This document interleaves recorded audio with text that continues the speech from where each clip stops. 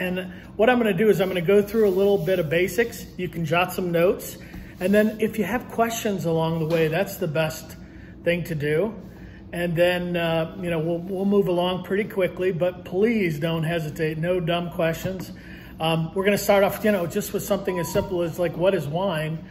And, you know, basically wine is, you know, just like any other fruit. Once you break the packaging of the fruit or the skin, yeast that's in the air starts to touch with the sugar, and there's the most natural thing. If we just took a bunch of grapes, we stepped on them here, and we left them be for a couple of days, we'd pick them up, we'd taste them, they'd have a little bit of fizziness to them, they'd be a little bit sour, they're starting to get sour a little bit, and it's a perfectly natural process.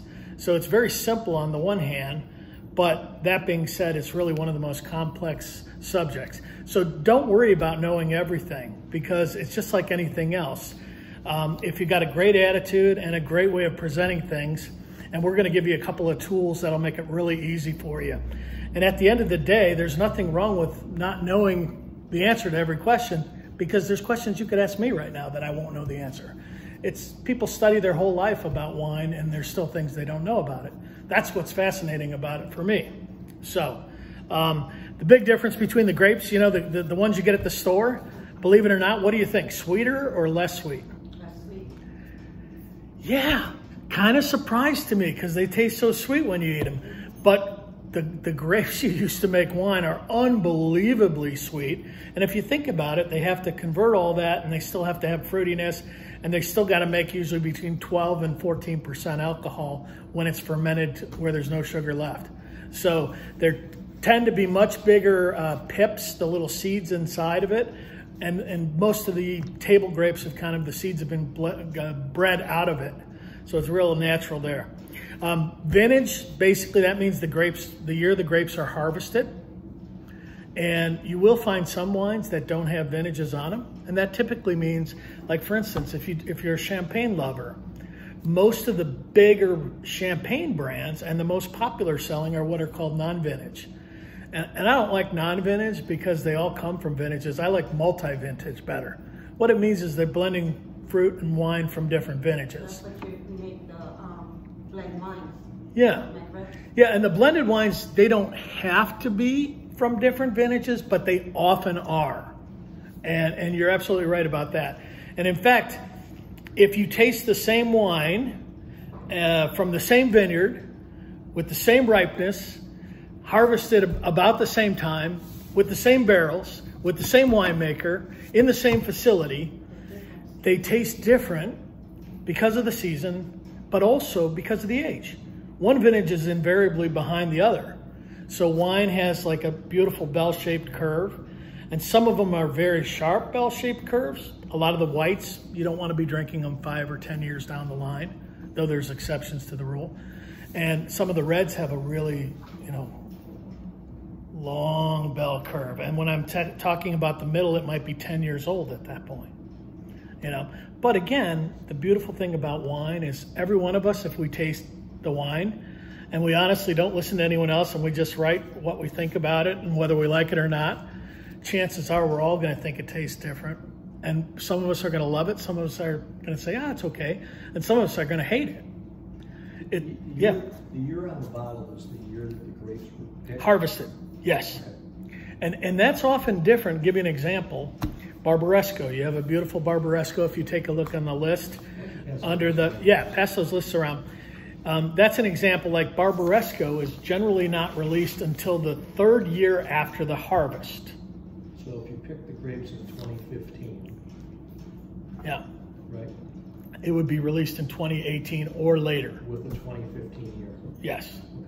Yes. I have a question for you. Sure. Can you explain to my staff about why sometimes at the end of the wine at the glass, there's the fruity at the end? Because people tend to say, well, they never seen that before, or that means that's a bad bottle of wine, and it's not. The what? I'm sorry. The fruit at the end of the glass. Are you talking about like a little bit of sediment? Yeah. Yeah. Okay, so that's a great question. And you'll find this, it used to be with beer too, you'd have a big problem selling beer that was bottle conditioned. In other words, when the wine is put into, or when the beer, to use an example, is put into the bottle. There's still some yeast in solution, and it falls down to the bottom, and it's called the lees in wine. Basically, as the yeast dies and other things, over many years, the color and the pigmentation will fall out of the wine, and it'll cause a little bit of sediment. Perfectly natural. What that means generally is it's a wine that hasn't been manipulated and hasn't been killed with technology. And what I say by that is your big mass market wineries, typically they have to worry that somebody's going to put it in the drugstore window. It's going to be vibrating, it's going to get sun, it's going to get hot, it's going to get cold. Everything about it is going to be opposite of the way the wine should be handled. So they have to put a lot more chemicals into it to make it survive, and they have to give it a lot more treatment. And what they do, unfortunately, in that case, and again, it's always an opinion thing, but in my opinion, they strip a lot of the flavor and a lot of the integrity out of the wine. Yeah, so the good news is it's perfectly natural, not something to worry about. And once in a while, you'll see actually, rather than the sediment, you'll see like crystals. Mm-hmm. Okay, now that's a... My Outback does that a lot. And yeah. I get customers yelling at me that that's a bad bottle of wine. And I'm like trying to explain to them that no, yeah. it's nothing wrong with it. Right, right. Well, here's the thing is, and I'll tell you how that happens. They call them, some people will call them wine diamonds. Basically, when you're making wine, you do with white wine, it's called cold stabilization. And this is probably too much information, but just so you know. And what they do is they chill the wine down to about 28 degrees for about 2 hours. And then all those tartrates, which later form those crystals, they fall out of solution. So if the wine gets below, let's say 30 degrees for any length of time, that's going to fall out of solution and it's going to become like a little crystal. The wine still tastes fine, and it's not like it's sharp enough that it would hurt you or anything like that. But occasionally in Ohio, as you can imagine, you know, wine that's getting shipped, sometimes a red wine, and they don't do this with red wine, by the way. Again, unless it's a real manipulated red wine. They don't do it because it does take a little bit of the depth and the richness out of the wine. So, and typically red wine is not served that cold, so they don't have to worry about it. Whereas white wine, we always serve it cold. So if they didn't do, bless you, if they didn't do that, it would fall out of solution in the refrigerator. Every time you put the bottle in the refrigerator, it would happen, right? So with red wine, they typically don't do it.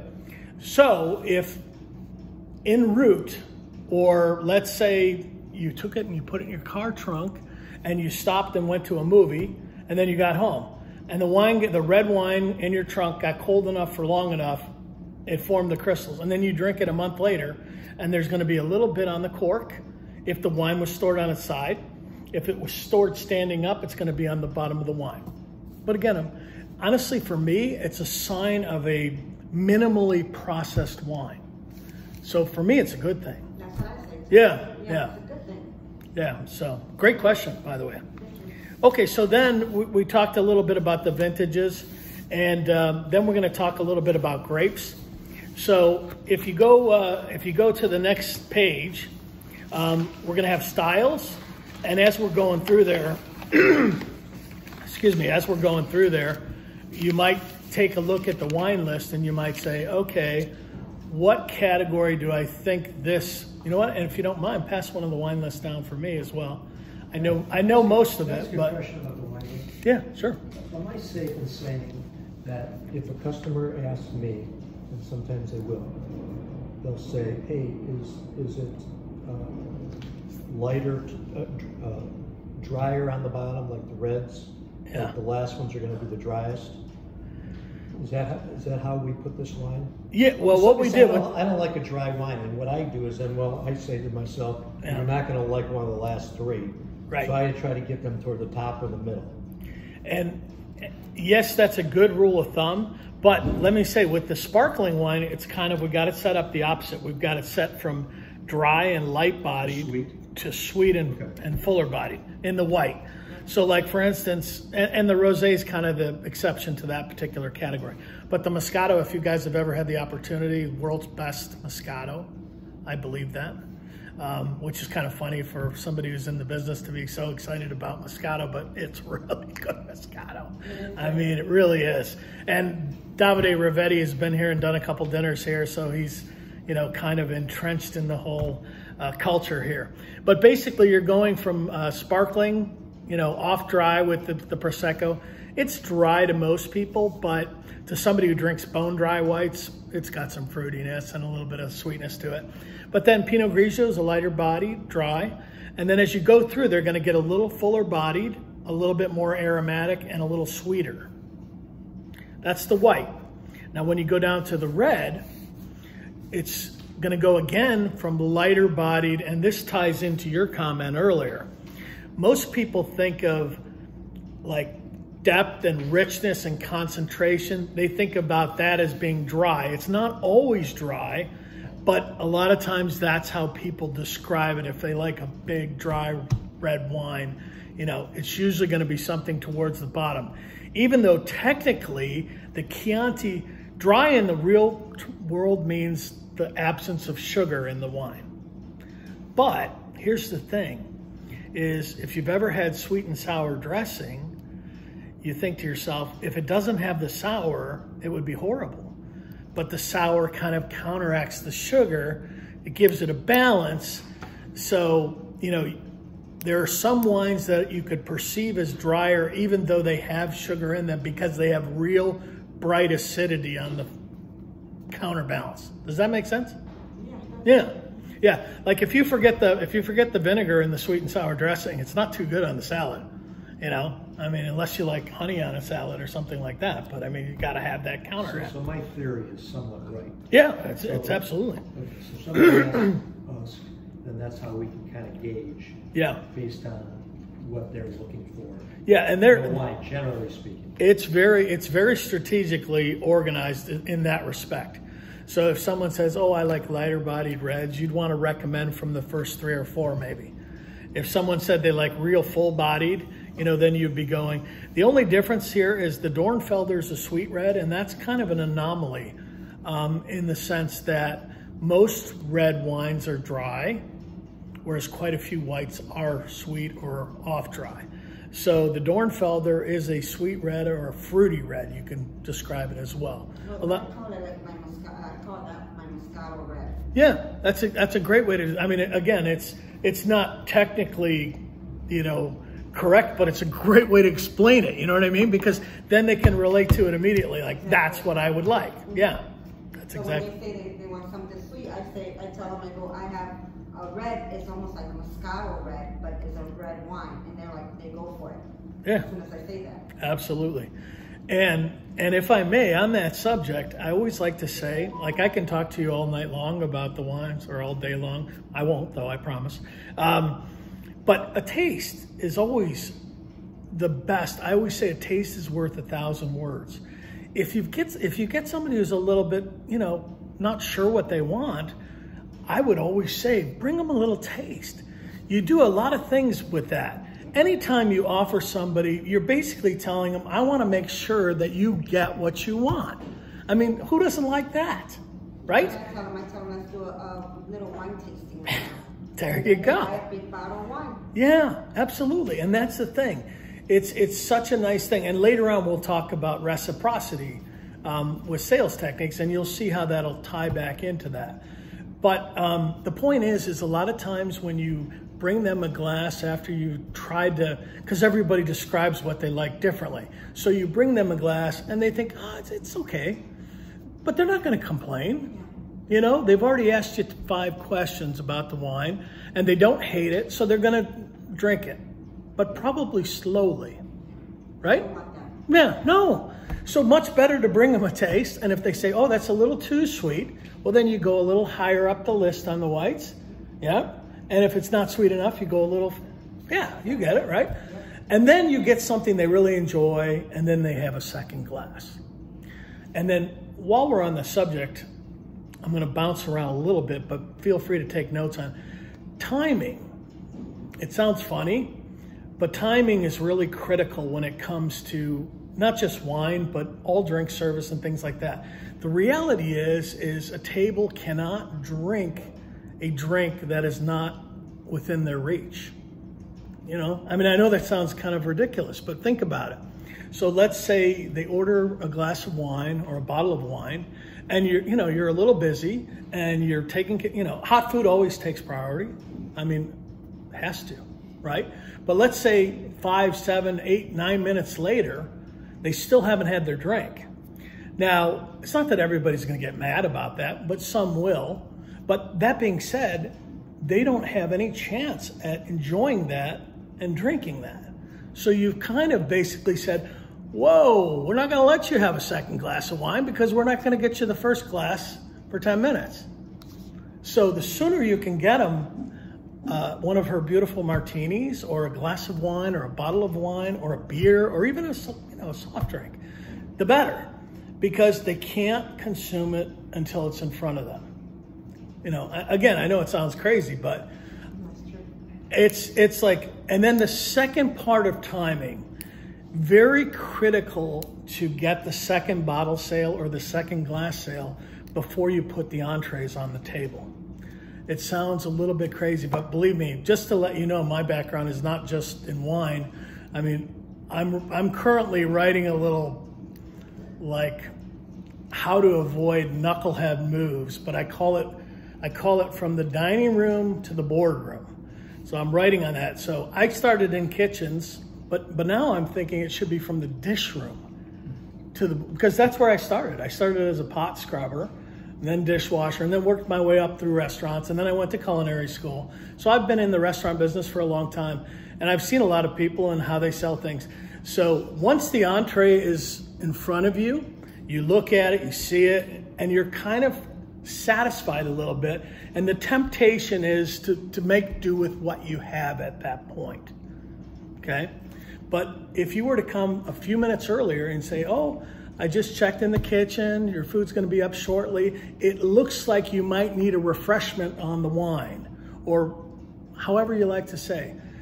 Even something like, would you like to change to a different wine to go with the entree?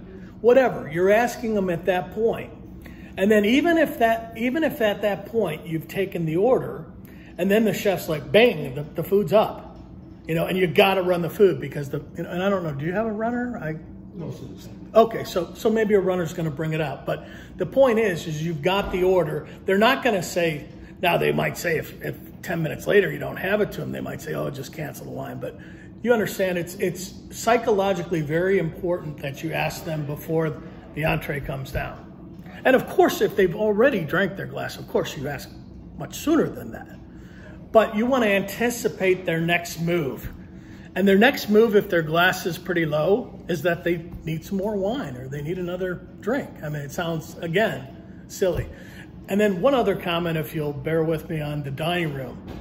I will say the secret to being a great server is eye contact in the dining room all the time. I know it sounds crazy again, but it amazes me sometimes when someone will have forgotten something or I need something, and they'll be, servers just walking through the dining room, but nobody's looking around. And it's like, people will you'll know immediately if a table needs something. And if they get desperate enough, they might start, this kind of thing. They don't want to do that, believe me. And it drives you crazy because you don't want them to do that. But if you got your eyes open, and one last thing on that, don't be afraid to look at other people's tables too, because at the end of the day, you're all kind of like franchise owners in the same business. And if he does a fabulous job, then they're going to come in the next week and you may take care of them and they give you a nice tip. And then if you do a great job, then they're going to come in the next week. Now, on the other hand, if he does a terrible job in the first place, I'm picking on him because he's been here a while, then you may not get the chance to serve him. You may not get the chance to serve him. And then at the end of the day, we're all here to kind of, take care of the people, but you can't take care of the people if they don't want to come here, right?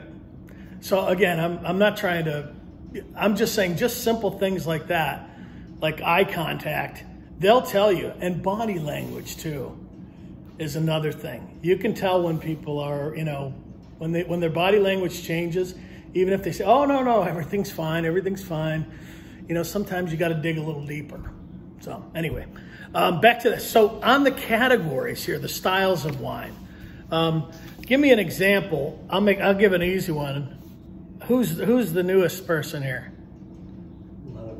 Okay. So a couple. All right. Well, all of us kind of. A lot. Okay, a lot of. Okay. Okay. So sparkling. We see sparkling on the category, sparkling white and pink selections. Okay, so sparkling is the first selection, and that's the Prosecco. Would Moscato be under sparkling too? It would be. Now, it's not, and again, I'm glad you brought that up, because you know what? You should be teaching this thing now. No, it's good. It's great. Yeah. But the thing was, I would have had to do one of two things. I would have had to break off just a completely, and I will tell you, once in a while, people will order Moscato d'Asti and they won't know that it's sparkling, because there is Moscato out there that's not sparkling. But again, usually anytime I've had them order it and then say, oh, it's sparkling. And you say, but it's incredible, So the point is I could have done one or two things. I could have kept it right behind the Prosecco, but then it would have broken the sweetness rule. So that's why we did it the way we did it, okay? But that's a great point right there as well. Dessert? Can I ask you a question too? Yeah. Talking about Moscato, when you offer this as a dinner dessert wine, because I've done it before, when they ask, dessert wine. Yeah, that's exactly what I was going to ask. Like, what's an example of a dessert wine? And you could say the Moscato would be a great dessert wine, but that being said, there's a lot of people, that's all they drink. My mother, my beloved mother, that was her favorite wine, the Moscato. And she would drink it with spaghetti, she would drink it with dessert, she would drink it with appetizers, she would drink it with whatever. She liked it. I served it as a port wine. Yeah. Because, they wanted an after dinner wine, so I made, took the wine glass and I did Moscato. Yeah. And they loved it. And What again, is a port wine? I had someone ask me last night for a port wine, and I ended up bringing them what you sent. You sent me the Dornfelder, and they were happy with it. They were happy, or yes. what? Okay, good. I thought you did have the. We did. Okay, didn't sell enough of it. Okay, yeah. So port wine, just so you know, is from Portugal, hence the term port. Okay, it's a fortified wine. So as they're making the red wine, what they do is they add brandy to the red wine before it finishes fermenting. The brandy takes the alcohol up high enough, it kills the yeast and stops the fermentation. That's why you only need a smaller amount of it because it's higher in alcohol. It's generally very sweet and very high in alcohol. So it's typically, typically served, 2-3 ounces typically, right. Limoncello was also small. Yeah. So the thing is we have tried having those, and there wasn't. The problem is a bottle like that will last a little bit of time, but if you don't sell it within a couple of weeks, it's going to start to get bad. I mean, port lasts longer, and honestly, most of the fortified wines, believe it or not, the reason they survived to this day, or the reason they developed, was the lack of refrigeration and the lack of ability to transport things quickly. So port could go all around the world, and the Portuguese, if you know your history, were great explorers and were great navigators. So they would take the port wine all around the world, and you could take it in a ship, and there's those that swear to their death that port is not great unless it's gone around the world in a ship. I mean, it's kind of funny, but there's people who will. And it's the change of the temperature, it's the change of the season, it's the change of the humidity. So there's maybe some truth to it. We used to do a cognac back when I was able to sell in a previous market, when I was able to sell high proof spirits as well. And it was a tour de monde, which meant that it had gone around the world at least once before we would bottle it and sell it. And it was extremely expensive, as you can imagine. Okay. Would you say that's more of a rare wine or a small selected wine? Yeah, you know, it's not rare in the sense that there's not a lot of it produced. There's plenty of it, but it's going to be a relatively unusual request. Yeah. Yes, yeah, and especially in a Italian restaurant. Okay. Yeah, because don't get me wrong, there's some restaurants that will sell a significant amount of port. And in fact, we have a little place that we like to go to in Tampa called Burns Steakhouse. And they have this whole separate facility that just, you go there for dessert. And then they have usually like between 150 and 200 dessert wines. So Michelle loves desserts, and if it was up to her, she would rather have the dessert before the meal. Yeah. But we will go there, and it's amazing. Like, there'll be, you know, all these different Madeiras, ports, Sauternes. And if you like that kind of thing, it's really kind of like a treasure chest. But that's one restaurant in the world that I can say has that amount of those type wines. Yeah. So it's going to be relatively rare.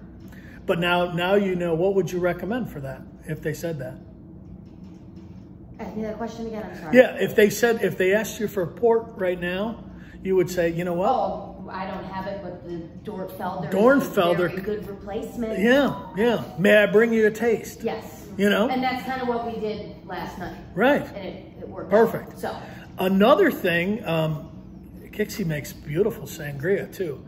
So that could be occasionally, if you want someone who wants a sweet, fruity red wine, that could be a nice alternative to offer them as well. You do red and white?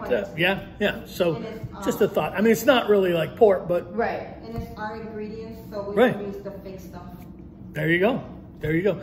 And again, things like that, you know, those are really great things to say. Oh, you know, Kixie in the bar, have you met her? I mean, here's the other thing. Well, we're going to get to that. We got to keep moving, or I don't want to keep you guys too long. Okay, so light-bodied white. Why don't you give us a light-bodied white? Pinot Grigio? Yeah, perfect. Okay, so Pinot Grigio is going to be probably the one Italian white that everybody knows. But it's kind of like an everyday, light, easy drinking. And Tolo happens to be really cool. And if you want just a little tiny thing to mention, you know, just say Tolo's got 150 families right in the heart of Abruzzo that put their love and all their resources together. And believe me, if you can get 150 Italian families to agree on anything, it's amazing. You know, there's the people who say you can't get an Italian brother and sister to agree on something. So, you know, so they put their resources together and they make some of the most beautiful wine in Central Italy. I mean, really, and nice people too. Okay, so if someone asks for a rosé, what would you recommend? Oak Grove, yeah, exactly right. Okay, so let me throw a little curveball at you. So light-bodied red would also be with Pinot Noir, right? Pinot Noir would. Noir. Yeah, it's a hard one to pronounce. It's a hard one. Yeah. Noir. Think of film noir. Yeah. So like, we have two of those, so how would you figure out which one they want? Well, that's what's interesting is you not only have two of those, you have really, I would dare say, those first four wines would fall into that category. Right. Yeah. Okay. So what I would say to him, is I would go with one of the Pinot Noirs or one of the Tuscan wines, and I bet you've never had a chance to try our Fasolaia Super Tuscan. It's a blend of 50% Sangiovese, which is the main grape in Chianti, and 50% Merlot. And it's like drinking velvet. I mean, I don't know. It sounds really good when you say it. Really, yeah. Can you just write this all down and just give us a little cheat sheet? Yeah, take some little notes. But here's the thing is, you know, find just something fun, like either reading or when we're talking today, find something that catches your interest. And that sounds kind of, you can't give them 3, 4, 5 minutes. What was it again, 50%? 50% Sangiovese and 50% Merlot. Okay. Yeah. And Fasolaia is named after all the fossils that are in the vineyard. and it's amazing. And on the front of the bottle, have they converted to 2015? Yeah, but there's the fossils on both bottles, right? Yeah, so the bottle, there's a fossil on the front of it, and that's really literally from the vineyard. And as I was walking around the vineyards, I noticed all these fossils. That part of Tuscany was under the Mediterranean Sea for a long period of time. Yeah, and then the volcanoes kind of pushed it up out of the, yeah. So it's pretty cool. That is cool. And it's different, yeah. Can I say one little thing along with what Coco was saying? That, you know, my famous saying is always, we don't want to be bartenders, servers. We don't want to be order takers. Oh. So if all of you guys, and some of you, like, I try to learn wines, it's like, it's just above me. I just can't put a grasp on it. But to your point, if you guys could come up with maybe 3 or 4 little spiels that you know, if somebody asks this, you're going to give this, they say, then all of a sudden you're creating a dining experience like you got with my friend at the booth. Carly came over, said this, that, and this, something about this, and by the way, what are you having for dinner? This, recommended this, but I don't like whites. Well, great, then we can go to this. So if you have like a little spiel like in your back pocket, all of a sudden, instead of selling one glass at $7, you're going to sell a bottle or two at $65, and all of a sudden, so it's just a matter of what you guys feel comfortable with. Like you said, well, Tim can't write all these things down, but you guys could come up with 3 or 4 little different things that when somebody's inquiring about the wine list, you know, like what I do when someone says about the menu, I don't tell them what I like. It's like, you like red sauce or white sauce? You like fish, or you like meat, you like this, or you like this. And I roll down and give them a recommendation. So you can almost do the same thing with wines. Or white, red, dry, sweet, and then you could zoom, just drill right in it and have a couple of recommendations for them. And obviously you're not going to recommend the cheapest wines. No. Okay, but by the same token, and then what Tim said, okay, we're down to these couple, why don't I give you a taste and see which ones you like? Yeah, I mean, that's a great way to do it. I get a lot of customers that say, pick out my dinner, because I got a lot of customers that says, pick out my dinner and the bottle of wine. And I pick That's out the their dinner, beautiful. and whatever I pick for them, I remember what bottle of wine I'm going to give them with the dinner. And all the time, it works out perfect. We're probably, You can have a glass of water.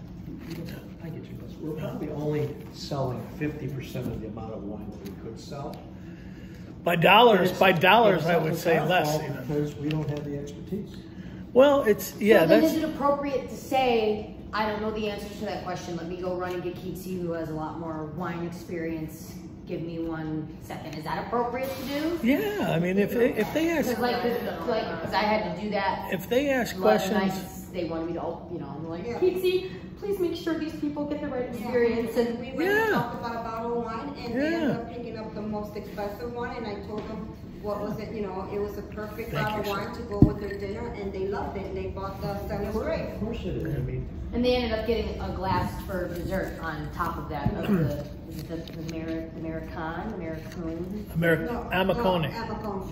Amicone. Yeah, yeah. Well, here's the thing too, is it's surprising how sales on one table translate to sales on another.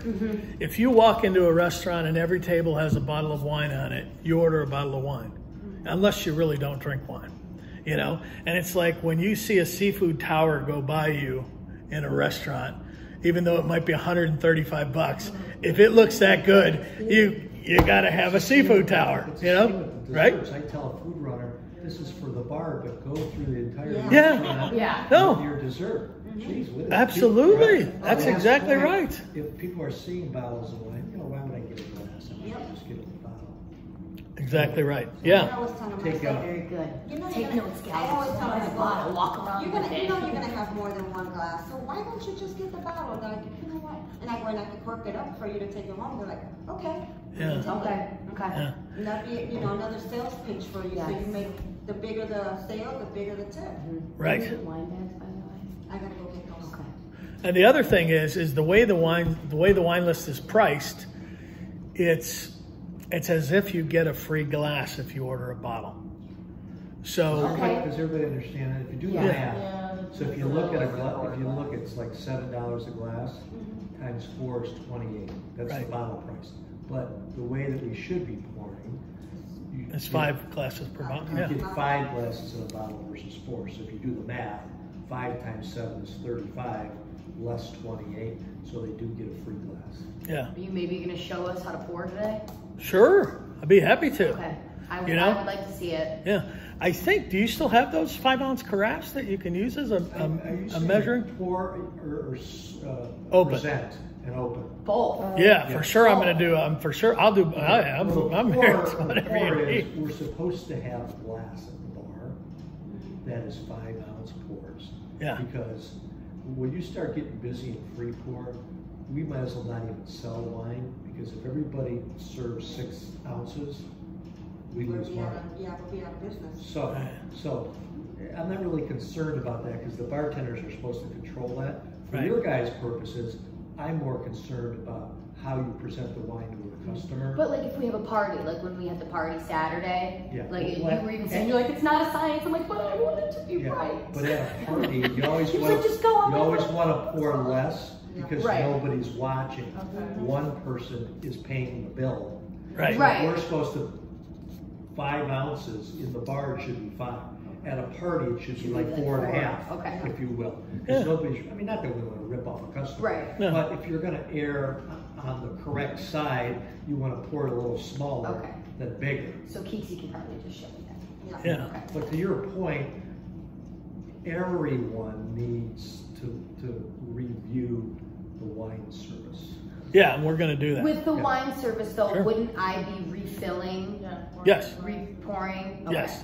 I'm talking about a bottle. Yeah. How to take a bottle from the bar Right. to the table. So then when you it's have at to the open it. table and it's empty, would I go and refill with their bottle? Does that question make sense? Yes. Supposed to. Yes. So Yeah. therefore I would like to Some see what 5 ounces in a But I wine usually glass. go- They own the bottle now. Yeah, they don't- No matter you how don't much you care pour, about they'll that. tell you. Yeah. I would just pour like maybe 3 ounces or something. Because you don't want to pour a guy a woman another 5 ounces. No. She might not want to drink it all. Normally they'll stop. It's like, oh, that's I like to pour, exactly if they right. buy a bottle, I like to pour it for them, because that is presentation. Right. And no, yeah. so You instead know of how them much. grabbing it and they're pouring it, that bothers me. I'd rather go do it because I'm doing my service. I'm more worried about if a guy orders a $60 bottle of wine in here or anywhere, Yeah. he's probably a wine guy. So if you serve the bottle to him, Right. like Tim said, oh my God, these guys are serving $60 bottles of wine, and they have people that don't even know not to touch the cork. I can't serve a bottle of wine. And that's Honestly, why. should I be able to? Probably, but I don't. But you guys all, there's a science to this, and I think I told all of you this story once. A customer came in here and bought an expensive bottle of wine. There was 5 people, and we had a really good server that was a ball of walls girl. Can't remember her name. And she was awesome. Everybody loved her, but she wasn't like I would say a professional server. She was a part-time server. So she brings the bottle of wine, and I think even maybe Kixie or Carly opened it, taste, blah blah blah, that whole process, right? So then the people liked it. Hour through, she came over. Oh, get you another bottle of wine? Sure. Got another bottle of wine. She brings it over, opens it, pours it in the guy's glass, and then he says, "Whoa, whoa, whoa, whoa, whoa!" I'm watching this, Yeah. and I'm just thinking, "What did she do wrong?" Yeah. It's a different bottle of wine. Yes. He wanted to taste Sure. the second bottle, even though it was identical. That The wine could be bad. Right. the wine could be bad. Right. The wine could be bad, but it's that wrong, got the wrong temperature. Exactly right. So I said, Jesus Christ, same bottle from the same Uh-huh. street or something, but they all could be different. So that's where I always come to, it's nice getting that $30, $40, $50 sale, but it makes us look foolish if you don't know how to present it properly. So she should have just put a little Just taste like in it there was the first and then bottle. backed up, let him do Yeah, his so thing. are you gonna go over that? Yeah, Okay, so yeah. he's gonna go over how. Okay. In that Do particular, Yes, please. Can I say a question? Yeah, sure. And also, we had this is when I went to school and took classes for wines and everything. We had the decanters. You sell a good bottle of wine, it should go into a decanter. Okay. Not I think you had one of those out on the floor. We always put them in a white wine always, so that keeps it cold. Yeah, so, They should be no, in not white, that, not the white silver wine, one. white The red one, we have a decanter that we pour the wine into the decanter. You're Is that like the big glass thing, Bob, that's always in like a weird shape? Okay. Yeah, that's it. I know what it looks like. I know what you're talking about. That's great. No, that guy, for instance, the worst case scenario could have been in that particular case. So imagine you just started pouring around the table, even though people had varying amounts of wine in their glass, and then you found out the wine was bad. Not only would you have to replace that bottle, you'd honestly have to buy them another bottle because there was already wine in all the glasses to begin with. Right. So that's, I mean, he actually did you as a restaurant a service, but you want to bring out a separate glass too. Basically you're starting from zero. And then if you really want to be formal, you want to say, sir, would you like me to bring fresh glasses for this bottle? Sir or ma'am, whatever. 90% of the times they'll say, oh, no, that's not necessary. Or bring one for their first taste. Right. I didn't even know that either. Yeah, and there's absolutely nothing wrong with that. Second bottle, new glass. Yes. At least for the taste. At least for the taste. And then offer new ones. And here's the thing, for me, I generally won't take a second glass, and you know why? Almost always, if you go, and this is from the chain restaurant to the finest dining restaurant, almost always there's going to be a slight bit of odor in a glass. It's usually from the rinse agent or from the detergent that was used for the polishing cloth, to wash the polishing cloth. And I know that sounds crazy. No, I heard about that. But you absolutely, like if you go downstairs and you will smell the glasses, you know, like you've seen me season the glasses. And again, to 99.9% of the people, they're never going to notice it. But the point is once you've had the glass seasoned with the wine, you know, if it's the same wine, I'm not saying for different wines, of course, but for the same wine, I'd rather have the glass that I've already used because I know it tastes like wine, right? And I know it smells like wine at that point. But then you have the snippety people that they want a new glass wine. That's what they told us at the... Absolutely. And again, I think it's always nice to offer, and there's nothing wrong with just doing it. I mean, proper service, you should put a new glass down. But the point is generally speaking, the tables get cluttered. It's more dishes to do. And then one other thing I'll make a note of too, everybody knows that you should just grab the glass by the stem. Right. Yeah. And why do you think that is? A few reasons, I would assume. A lot of reasons. Making the glass dirty. That's so that's the big one. Contaminating it. That's the biggest one. And believe me, have you ever seen people literally grab? Oh my God. That's Tom's biggest. I was gonna say, I remember that was your biggest pet peeve. Yeah, that's great. But here's the other thing that nobody thinks about. So you got that beautiful hand soap that's rosemary and this and that scented and cilantro or whatever is in it, and then you're playing around with the glass. You're not anywhere near the lip, but the person comes up to their mouth and what do they smell? They smell the rosemary and cilantro from the wash soap, not the wine. That sounds crazy, but yeah. And the other thing too on that subject, if you want to be perfectly technical, is if you're using for your own personal hygiene routine, if you're using anything that has like an extremely strong scent, whether it's soap or whatever, perfume, whatever, it's kind of a no-no from a standpoint of it can overpower. Certain people have a real. Have you ever smelled somebody walk in a room and you're like, oh my God, yeah. That's exactly, you don't want that because then you're kind of fighting the food and you're fighting the wine. And the beautiful thing is that the nose has a solution for that, and it's called sensory adaptation. So after a little while, it gets rid of that smell because that smell is there. And that's what makes wine such a beautiful thing with food, is wine does the same thing to the palate.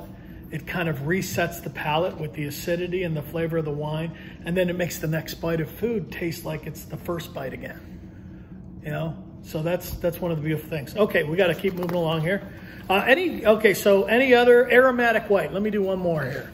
What would an aromatic white be? Let's see how many we can pick before we go wrong. Tom, you go first. Aromatic white. Aromatic white. I'm gonna just guess because I don't know the answer. Chardonnay on oak. No, sorry. Riesling. Riesling, yep. What's aromatic mean?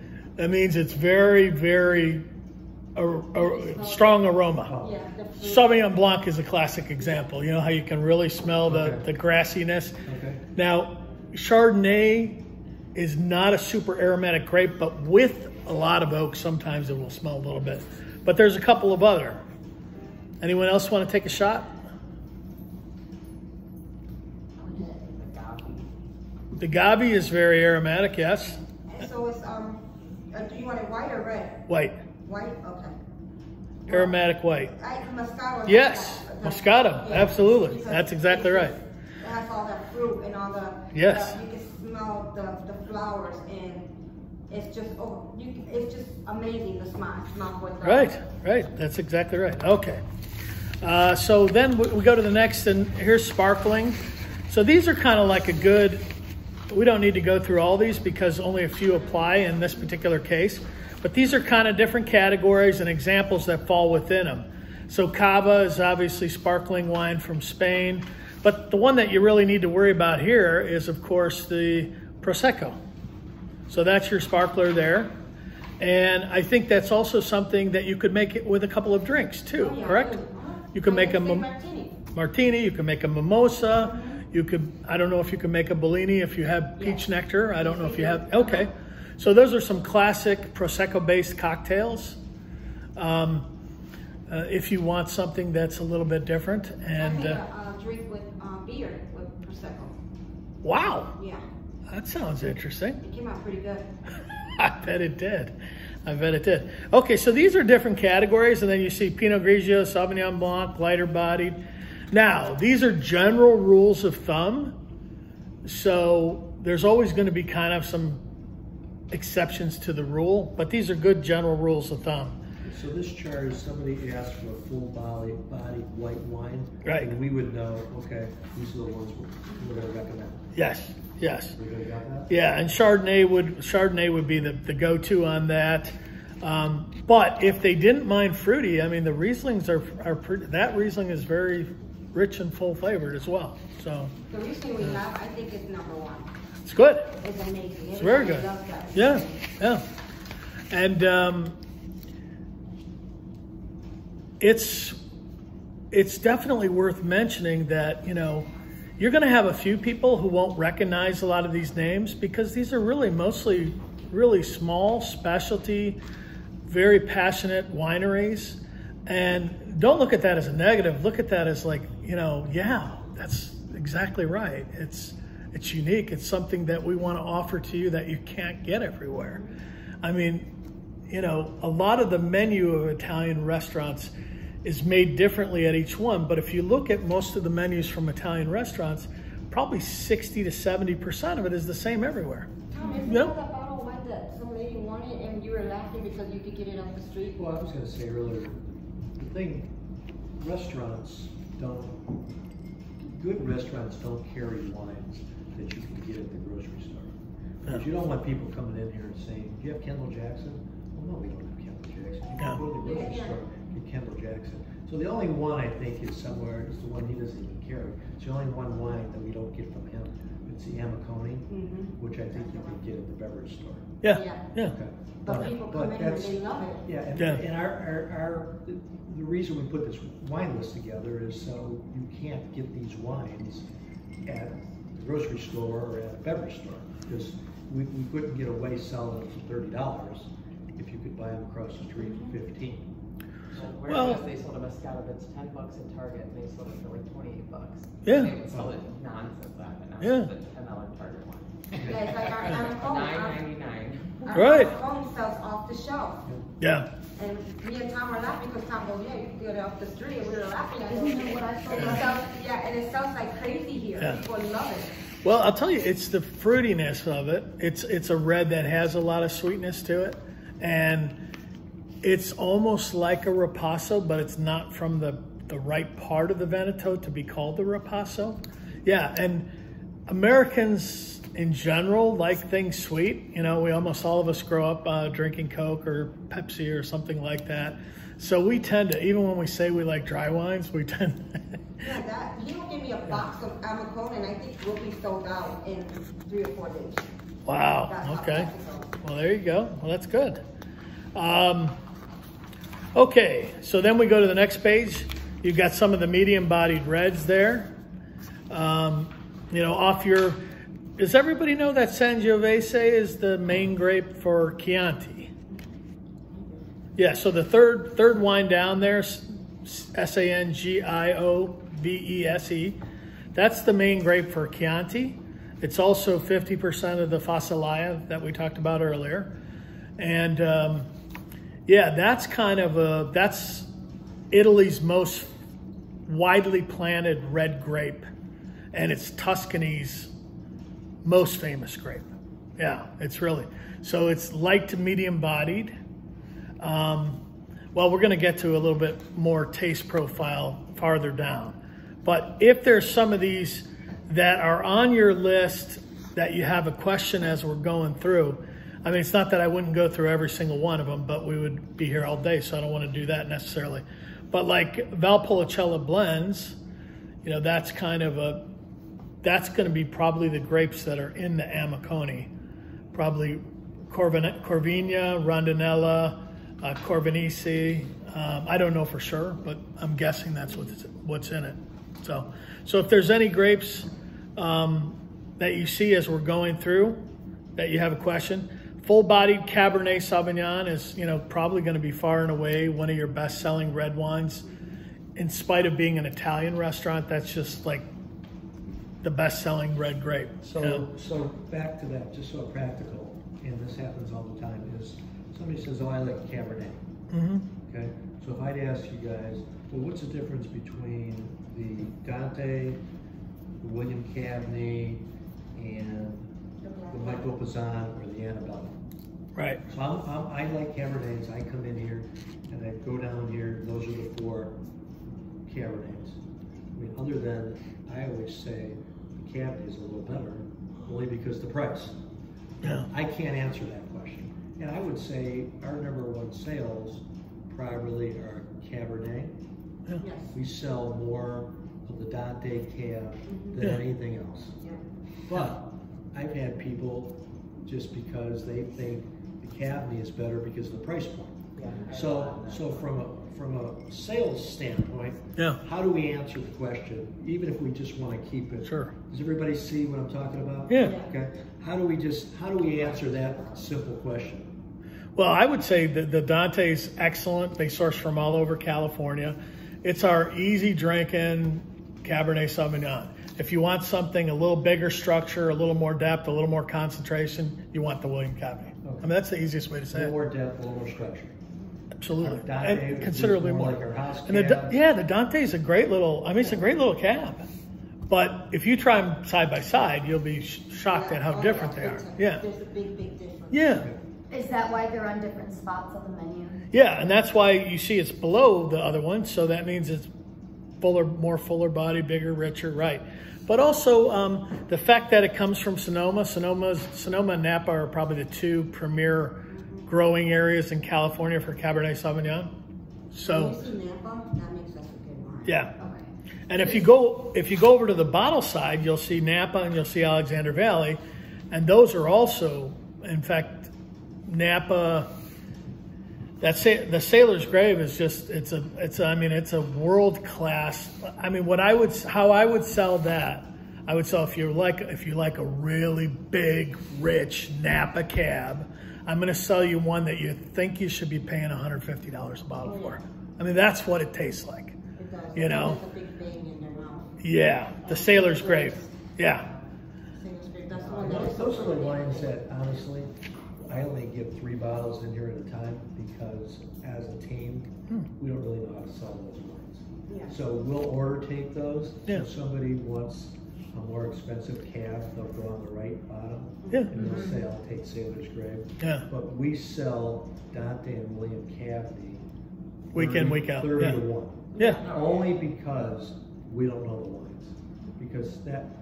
those bottles of Cab are awesome. Yeah, you bet. Yeah, but you can't convince a customer, well, I'm looking at it, and not that I like to blow money, but if I'm seeing a $30 or $35 bottle of wine versus a 40 or 50, you got to sell me what the difference is. And that's how I sell. And that's the problem, is we don't have enough bullets in our gun.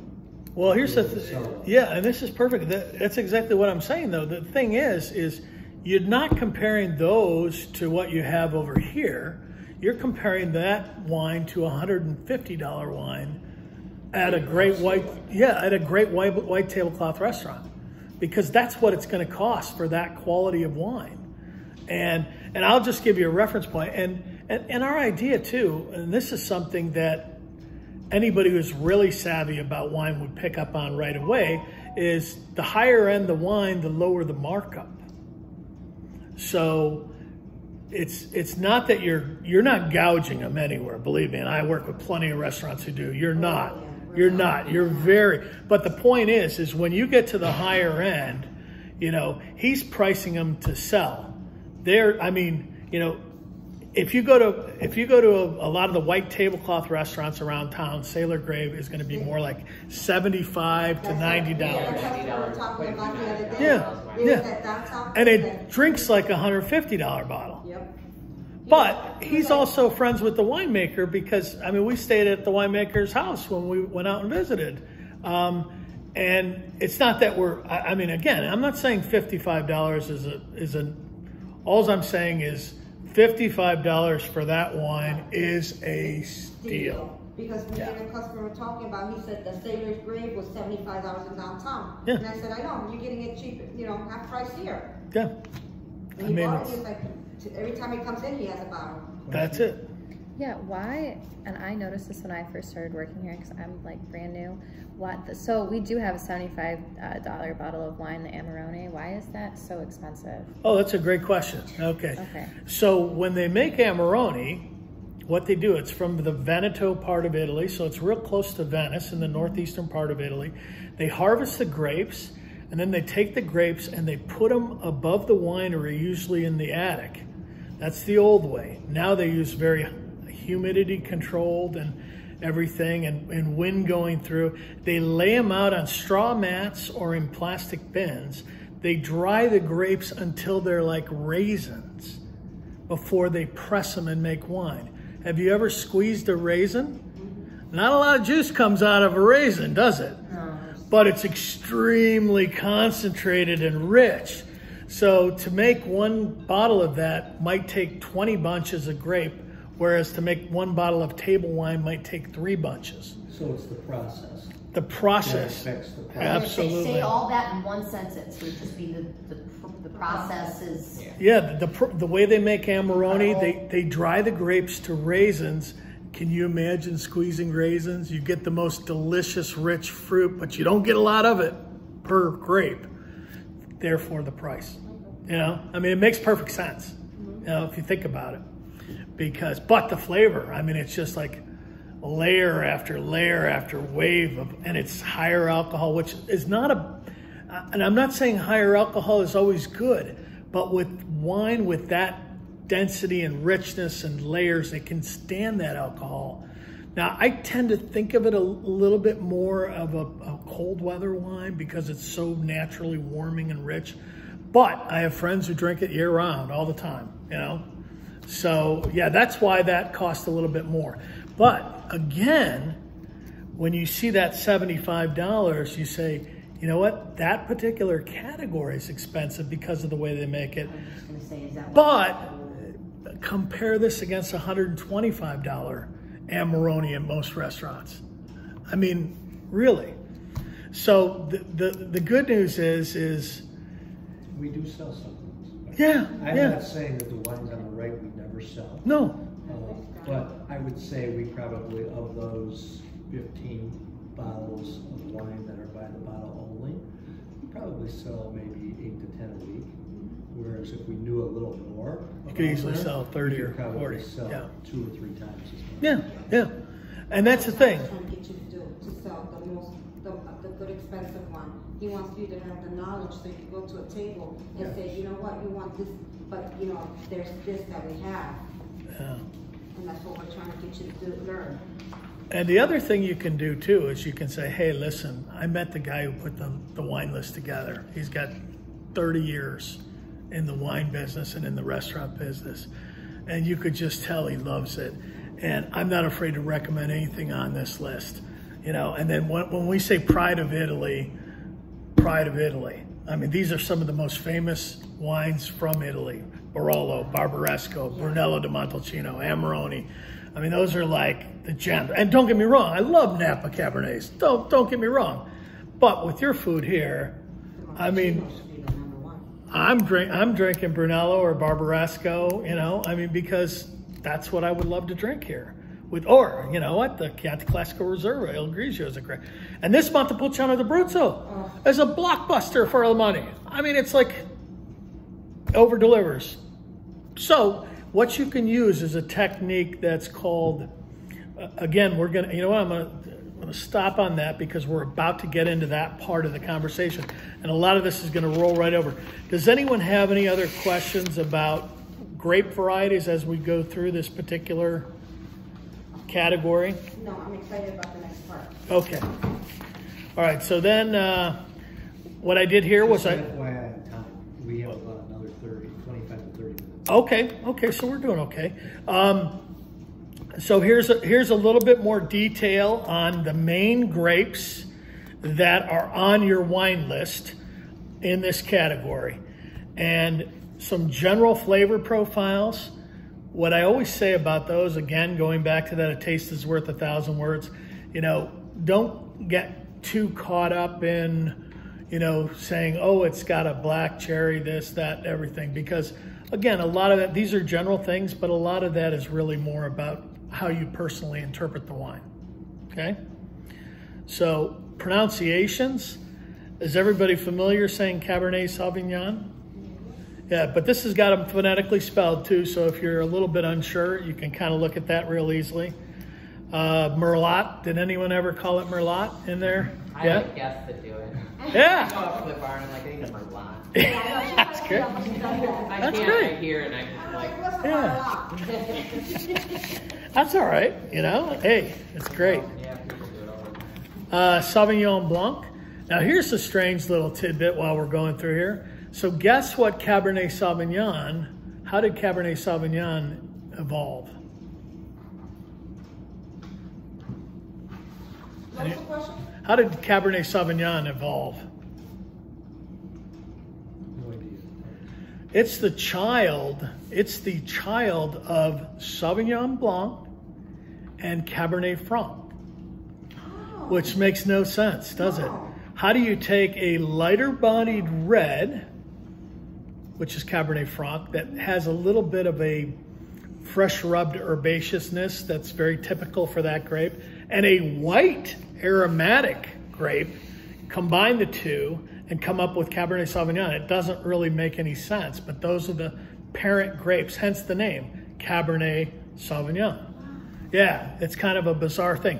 Now that's how it started. Over the years, it's been bred to make it bigger and bigger. And what's nice about Cabernet Sauvignon is it's a grape that grows almost every major wine region around the world. A few exceptions, like Ohio's not a good place. I'm not saying it's a major wine, but it's not generally a good place for Cabernet Sauvignon because it's a late ripening grape. And occasionally we get bad winters here, if you've never noticed, you know. So we don't have the hang time to get Cabernet Sauvignon consistently ripe. Yeah. Yeah, and there's some little pairing suggestions too and different things. Chardonnay, we talked about a little bit, originally from the Burgundy area. Kind of one of the noble white wine grapes. Sauvignon Blanc and Chardonnay are both noble varieties. And what that means is they're recognized as producing some of the most incredible wines around the world. Merlot is also in that category, Cabernet Sauvignon, Syrah, and Riesling, just for your information. Peanut. Gooseberry is a type of fruit that has a real pungent Have you ever had, I'm trying to think of a good example. Do you ever eat Thai food? Yes. And you ever had the crushed lemongrass? Think of that along with grapefruit zest and unripe pear. And that's what gooseberry reminds me of. Again, that's my personal take. So, but it's a type of fruit. Okay, the fruit. Yeah. Okay. Yeah. Okay. These little notes back here are pretty cool. Yeah. So Cortese, and I put Gavi in parentheses because Cortese is the grape that they used to make Gavi. So you've got the Piccolo Ernesto. Piccolo, what does that mean? Does anyone know what piccolo means in Italian? Yeah. Think a little. Yeah? No. Little. Yeah. I say it's little. Yeah. I was like, Yeah. I said the flute until the piccolo and the flute. There you go. That's exactly right. Yeah. Yeah. Little flute. So actually, Little Ernesto is, basically the estate's name. And so what I would suggest to you guys is don't be afraid. This wine is a delicious little wine that nobody, I don't want to say nobody, most people don't know of. So that's one if you guys want to try a really cool little white wine from Italy, I'd love to bring you a little taste of this Gavi. Oh, yeah. But what is the seashell means? Why is seashell involved with the honeydew and the apple? That's kind of have you ever smelled the ground up oyster shells? Yes. Yeah, that's kind of the mineral element that you sometimes find in the Cortese grape. That's like when you're tasting things blind, oftentimes crushed seashells. Associate it with something Yeah. you've already tasted. Or gravel. So it's not seashells. Right, no, there's no seashells in it. No. Yeah, it's an aroma. Yeah. I don't know if you ever, when you were a kid and you were playing in a creek or something, you ever pick up a stone and it ended up in your mouth, and that's like a very distinct flavor that you find in certain wines, like a river rock. I had a river in the backyard. Yeah. In Puerto Rico on a mountain. So, There you go. Okay, so then we go down. We've got so bone dry. I don't think it's really bone dry, but it's definitely dry. Yeah. So, again, these are generalizations for the grapes. So take them with and then Malbec. Malbec's, of course, Argentina's famous red grape. And the Finca Passion you do real well with. It's real easy drinking. It's medium to fuller bodied, nice dark fruit, plum, tobacco. Now, don't think of smoking cigarettes or anything like that. Think of if you've ever walked into a humidor where they store cigars. I don't know if you've ever been. That's when they say tobacco. That's what they're really referring to. Yeah, and often they're cedar lined, and the combination of the cedar. That's like a classic with Malbec, and it's a classic with certain areas of Cabernet Sauvignon. Yeah. Okay, then Nebbiolo on the bottom. So Nebbiolo, just so you know, you'll see Barolo and Barbaresco under the Pride of Italy on the wine list. Nebbiolo is the grape that goes into those. So Barolo and Barbaresco are places in Italy, wine zones. They're also cities. But the grape is Nebbiolo. Okay? And Nebbiolo is usually very, very dry. And it has, when it's young, it has really drying tannins. Is everyone familiar with tannins? Tannins, imagine you left 2 tea bags in your teacup and you forgot about it. And then you went to drink it and it's kind of bitter. It makes your mouth almost dry. Those are tannins. Yeah. And they come from 2 things. They come from the barrel and they come from the skin of the grapes. So the more tannins drier, the less. Yes. Exactly right. Exactly right. Okay. Riesling. I know I can't get a better endorsement than you gave earlier for the Riesling, but Riesling is kind of like the wine som's favorite white right now. And the Riesling you're doing is Wildblumen. Everyone's going to call it Wildblumen, but if you care, it's German, so it's Wildblumen, and it translates to wildflowers. And if you want a little story about that, Often in grape vineyards, they plant wildflowers around the perimeter of the vineyard because the flowers, as soon as they see the flowers are becoming unhealthy, they know something is coming into the vineyard. The flowers are like an early detection system for pests or problems in the vineyard. So when you see the flowers at the end of the vine rows, they're there to kind of warn the farmer that, uh-oh, something's going wrong here. Yeah, just FYI. Pinot Grigio is the same as Pinot Gris, if you've ever seen Pinot Gris, spelled G-R-I-S. Grigio, does anyone know what that means? If you translate it from Italian to English? Gray. And it's a white grape, but when it gets fully ripe, it has like a grayish hue. Almost grayish, slightly copperish hue. But it's almost always vinified without the skin. So you don't get the color in the. And does everybody realize that when you crush red grapes, the juice is white? Yeah, the color is really, with few exceptions, the color is in the skin. So if you don't leave it soaking on the skins, you can make white wine from red grapes. Yeah. So, okay, Sangiovese.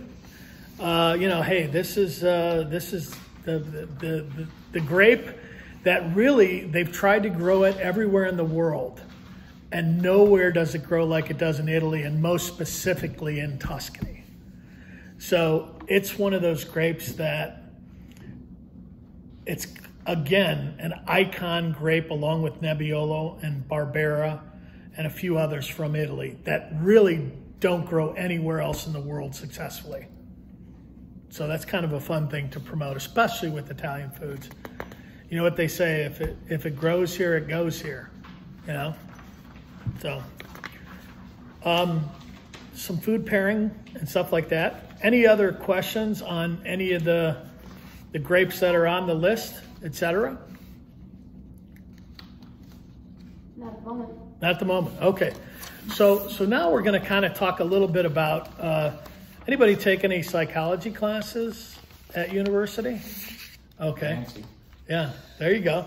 So there's a writer, his name is Robert Cialdini, and he's of course Italian, because why wouldn't he be, right? We're in an Italian restaurant. And he wrote a book, I don't remember the title of the book, but there's a very popular video called The Science of Persuasion.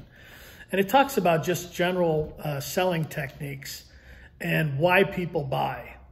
And to me, it's a great way to kind of take these elements that apply to sales everywhere, but try to figure out how we can apply them in a restaurant, okay? And he said it all comes down to these 6 categories. And the first one is reciprocity, which we talked about a little bit earlier. And basically, it's like when you do something for someone, they feel somewhat obligated to do something for you. You know, kind of like if you invite someone to a party, maybe down the line, they'll invite you to their party. You know, if you take someone to dinner, next, like he and I, you know, normally when I take out a client, I usually buy, but he always insists on, you know, like we kind of take turns, you know, it's kind of like, okay, is it your turn or is it my turn? You know, so that's kind of like reciprocity. So when you bring, you know, something as simple as when you bring someone a little taste of wine, you've kind of done something a little bit above and beyond. And again, don't misunderstand me. These are not meant to manipulate or anything like that. What these are is these are tools to give you the opportunity to maximize what the guest gets out of it. Never do anything with a force or a devious nature, because what I will say there, that always backfires in the end, you know? So all this is just take it as it was. But like one of the things that intrigued me when I read this book was they were talking about mints. One of the actual things was a study in England they did, and they talked about how tips changed if you presented a mint with the check. You know, I don't know if you guys do that. Do you do that? Let's go buy some mints. You know what? Do we have any mints? It's an Olive Garden check. Yeah, that is. Oh, just hear me out. Yeah. So we brought you a bag of mints so you can test this yourself. Yeah, we can. So basically, yeah. So basically what they said, what the study said, if you give 1 mint with the tip, or excuse me, 1 mint with the check, your tips would increase by 3%. All else being, held over. And again, this was an extensive study at a restaurant. 2 mints, the tips increased by 14%. Yeah, I mean, this is, again, it's kind of uncanny, but it's, and then they said if you came back and gave them an extra mint, and again, I'm not telling you to do this. I brought this as fun, but for me, I would love to, I mean, we always gave these little, yeah, I think so. I think so because, again, it's, what does that cost? I mean, it's $9 for a bag of how many hundred? I don't know. But the point is it's just a little something extra, right? Yeah. So in the mind, it creates a smile, if you will. Now, it's not going to be nearly as impactful as the rest of their experience, but it's a nice way to end the meal, And then I don't know if another thing, if you write thank you on the note, hope to see you soon. Anything like that. Hope you come back soon. Something like that on the check. Not only do they come back sooner, they tip you more. And again, is that manipulative? I don't know. I don't think it is. I think being nice. Yeah. I think in the end of the day, everybody craves the appreciation of there's nothing better when you walk in and someone says, "Hey, how you been? I'm so glad you came in." Right. I mean, it's so I think in our heart, we always crave that appreciation that we've come somewhere or we've done something. And so therefore you've given them an opportunity. And the thing is, if it didn't matter to them, then it would not affect the tips at all. Right? So reciprocity, what I'd like to do though is think about, we talked earlier about the little taste of wine when they're not sure what they want. What's another way that we could do something that would create reciprocity in the restaurant? And it doesn't necessarily have to be something that we give them, but it could be. Well, the one thing that I always think is when everyone says, everybody that walks by a customer, "Hi, how are you?" When they leave, "Well, thanks for coming," even if it's not your customer. Right. That's giving to me a special thank you out of just niceness, as Rick said. Yeah. Like owning a restaurant, when I walk into restaurants, I'm so critical. I walk in a place, Jesus Christ, I walk by the hostess, she didn't say thank you. Good to see you. Right. Or you come in, "Oh, hi, good to see you." Well, this is the first time I've been here, but it's good to see you. "Oh, yeah, nice." Something, even to me, if you don't get thanked by everyone that walks by you on the way out, it's like, come on, guys. Yeah. It's like, you're not thanking me? Right. Have a nice day, thanks. Right. It's something. So I think that, to me, versus giving me something for free, because I don't like anything for free. I'd rather pay for everything. Yeah. To your point, just being nice and thanking me for coming will bring me, because you guys all go to places you feel comfortable at, or you're appreciative of the people that are there. I mean, I like, where am I going to go? I like the bartenders there, or I like the people there, or the owner's always there, or the hostess always greets me nice, or the service is fast. Yeah, okay, the food is great, the service is good, but there's always something to me, like you're saying. Yeah, and a lot of times you can't even put your finger on it, why you want to go there, but you just want to go to certain places. And it's probably a lot of everything. But I know for sure that you have a lot of places to find food, to get food, to have food delivered, everything. So the point is when somebody comes and gets out and does something and comes to your place, and again, I always like to think of it as, don't think of this as Tom's business. Think of it as your business within Tom's business. Because, again, I always treat it like you're your own little franchise, and you want to make sure that the other franchises are doing well too, and you want to make sure that people enjoy it. And if somebody's busy tonight, maybe tomorrow night when you're jammed, they'll help you. It's just, all helps. But in the reciprocity, can anyone think of anything else that would fall into that particular category? boxing their food for them? I think if that's, again, the only deferment I would have there is if that's something, you know, I know some people now, I think what I would do, and again, you say no, I offer. I always offer. Box this May I box this for you? People Yeah. that don't want you to will tell you, Yeah. no, just bring me a box. Yeah, Yes, right. I don't like to take the time to box it. Yeah. So I'll use that spiel. Would you like me to box it, or would you like me to just give you the box? Yeah. And I'm thinking, I hope they just take the box. Yeah. So now I gotta take the time, I gotta go in the back, Yeah. I gotta do this, I gotta. But that's exactly right. So, and the people who are, I think it's great to ask. These people come in, especially in the bar, they love to be spoiled. Of course, So that's everybody what loves to be I go spoiled. out I of mean, my way to spoil them because they'll come back. of course. And that's it. If you can look at it and just say, you know, these people are choosing to come here. I want to make it special for them. Even, mind you, even if you're having the roughest day of your life, you got to just leave it at the door and you got to come in. You got to put the happy face on. And you know what's amazing is when you force yourself to smile and be friendly, you feel better already immediately. You really do. This is like my Yeah. happy place. When I come into Yeah. to my job, to the bar, it's like my happy place. It's like my home. What about this? What about if you gave them a little insider tip and you said to them, you said, hey, I just want to mention we've got a live act in next Wednesday. If you haven't booked a table, make sure you get one booked tonight, because this band or this singer or this guitarist is fantastic. Something like that is a nice tip. If they're interested, they'll sign up. But it's also a great reason for them to come back. I've done that with Frank and Dean. Yeah. Oh, yeah.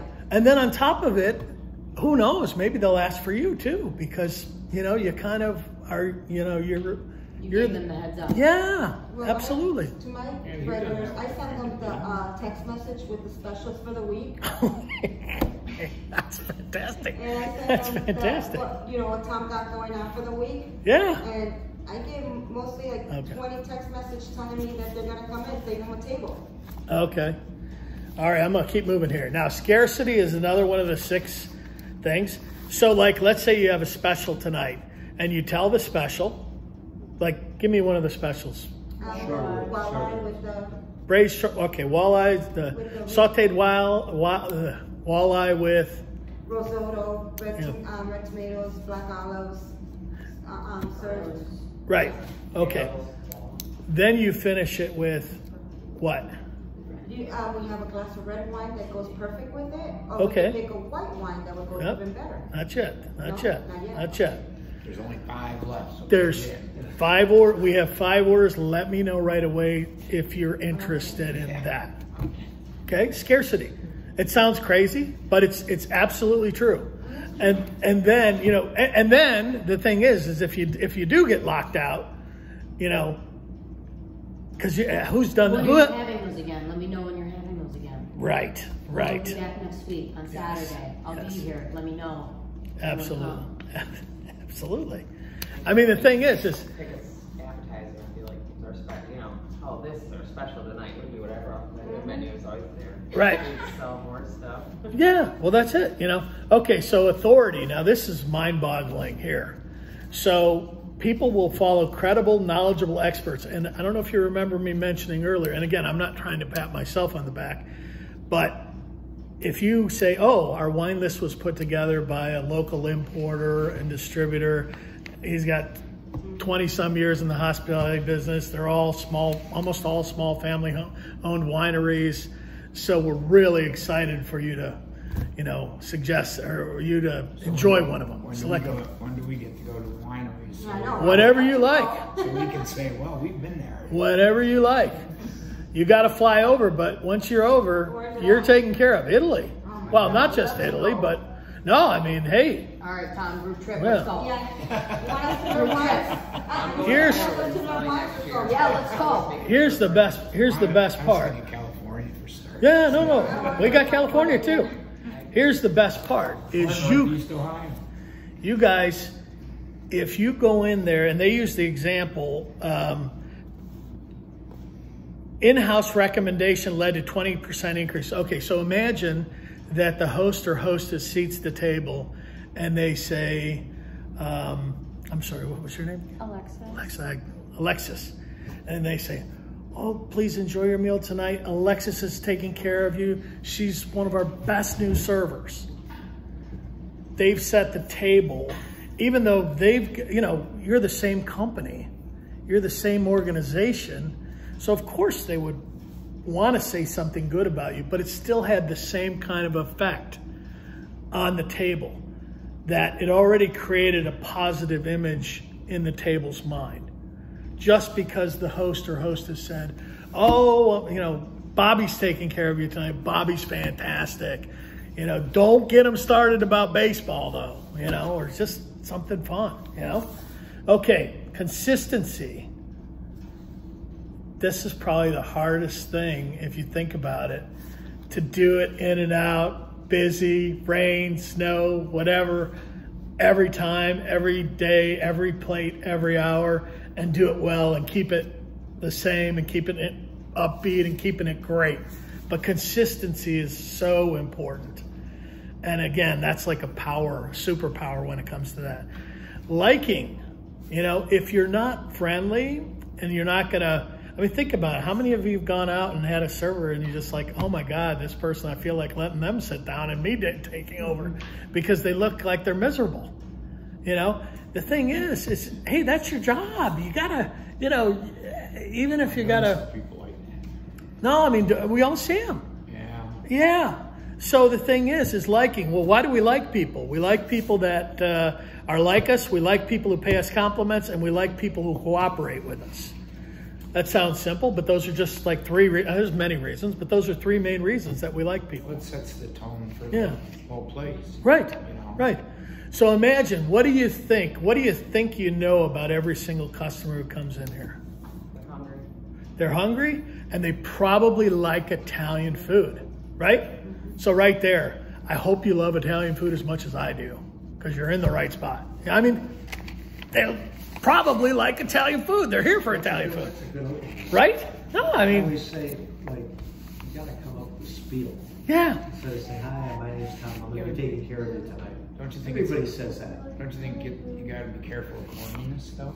You know what? I think people love corny. I think if it's authentic, Yes. I think if it's authentic, like I guess so. Get corny. I'm so corny sometimes. I think I'll walk away laughing at myself. Yeah, I think. Oh, I hope that works. Cause wow.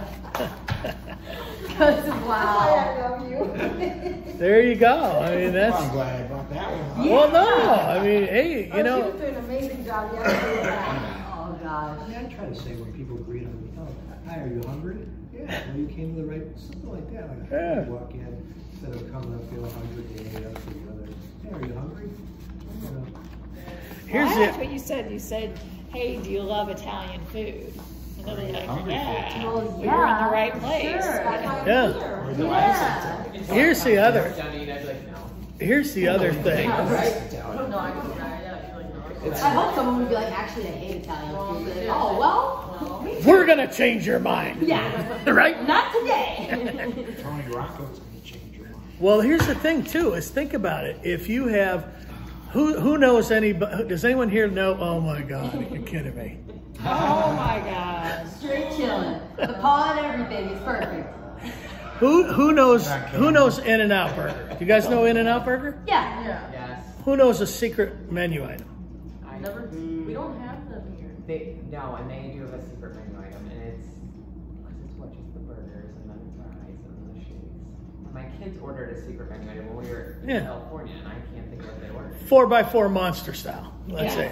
Animal style, excuse me, animal style. Animal style, yeah. Yeah, that's an ordered example. it, in there, and I had no clue what they were even We talking had about. it the Never first been time, there. it was I don't know how much meatballs you gave for something, Oh, something. yeah. Remember Yeah. that? Meatball.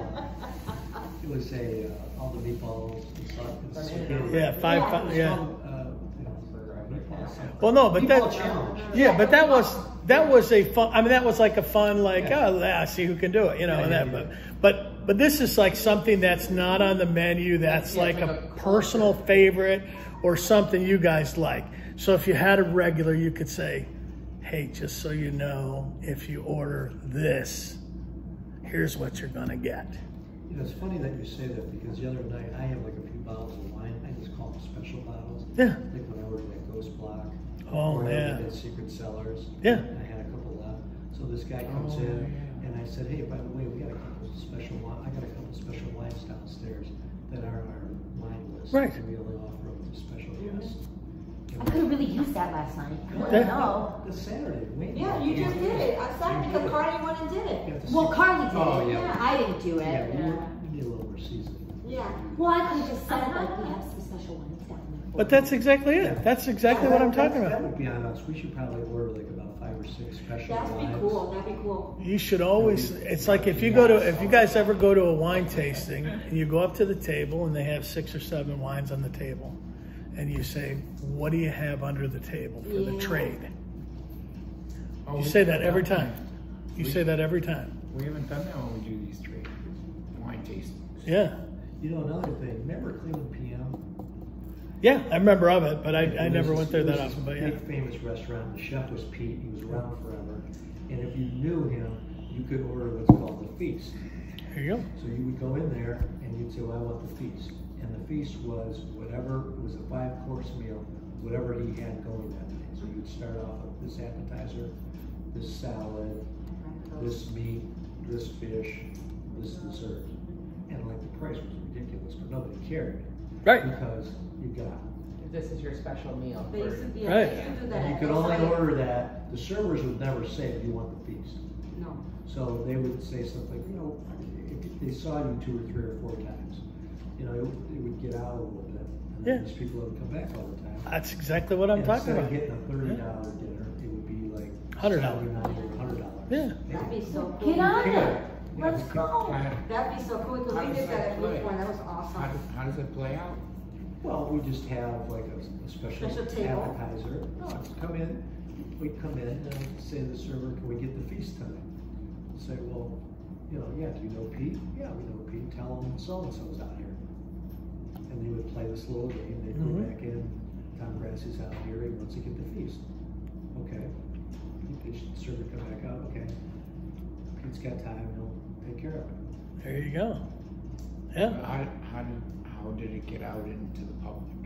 Well, because it's just a couple people. Yeah, it's like they would know. You never went there and got the feast alone, right? You always went with people and you got the It's like feast. anything else. Yeah. When you go to a restaurant and you have a good experience, you tell 2 or 3 people. If you have a bad experience, you tell 10. So we would have that experience, and I'd say to you, hey, guess where I went to dinner last night? Cleveland PM. We got this feast that nobody else gets.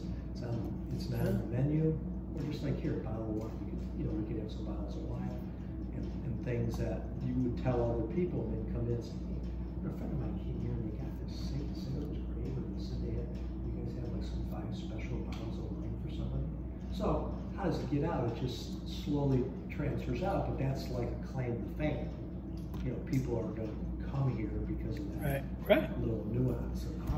Yeah. Interesting. Yeah, they used to do it at Blue Point all the time. Interesting. So Yeah. if you had a friend coming in, like you always do, you could maybe like drop it to a friend, or if you have like regulars that you've seen for like 6. Well, here we Yeah, 6 weeks in a have row. a customer that comes in every Sunday Yep. for the specials. He's on our email list, and that's what you guys are going to do. We're going to take that little thing, and we're going to pay you guys X amount of money for every email address that you give. So we have like 2,500 names in our email list. That's great. And a lot of people come here just because of the specials. We have one guy, Scott and his wife, come every Sunday. Wow. And I will email him once in a while and say, hey, give me a special that you like. Or I'll have some custom, like this There you weekend, go. I got an email. They saw Chicken and Latino posted on a Facebook post. So she sent me an email, wow, this special looks awesome. So I said, hey, thanks for the email. Guess what? We'll have that special following weekend, so you can stop by and have it. But back to Scott, what I'll tell the chef is, hey, Scott's coming in and he always gets the short rib, so make sure you save him a short rib. This time they got 2. Yeah. So things like that. Yeah. And he always has, I put the his bottle of wine on his spot, and that's his I thought he just came in for No, flowers. every Sunday, we have Sunday dinner together. Him and his wife come like at 4:30. Yeah. Karen and boy. This time Those it's are the type of definitely regular okay. customers you can get. That's on us. And We that's can how Damon do some of these other promotions and stuff. They've been coming for 7 years. Do we have time to do the bottle opening still? If you guys want to stay,